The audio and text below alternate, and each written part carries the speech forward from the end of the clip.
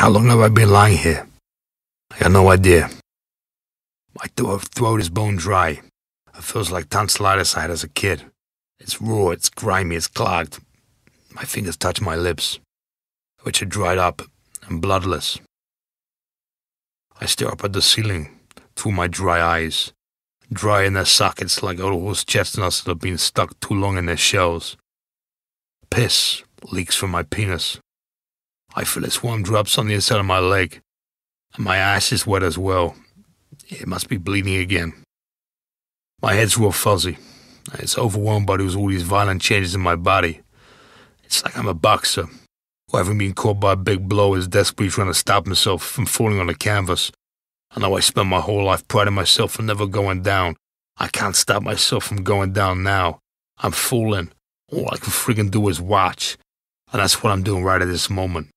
I'm just watching myself fall. The whole room suddenly feels cold like New York in the winter, and I shiver. Ajahn Dohn pulling the blanket out to my chin, but then it's clear that it isn't the room that's cold but me. I feel a chill in my hands and feet, and next in my limbs, and in my gut, and finally, in my heart. I breathe out,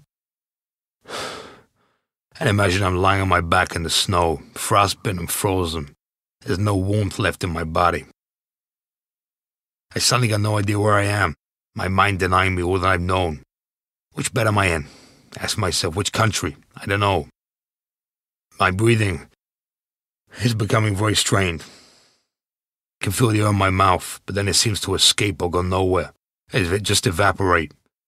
I open my mouth like a fish, and gulp and swallow, trying to force it down into my lungs, but it won't go.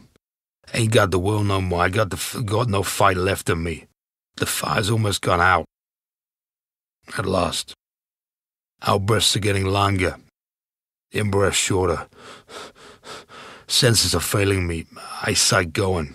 The room becoming darker all the time, and Ajahn Dohn is speaking to me. His lips moves in front of my face, but I can't hear him.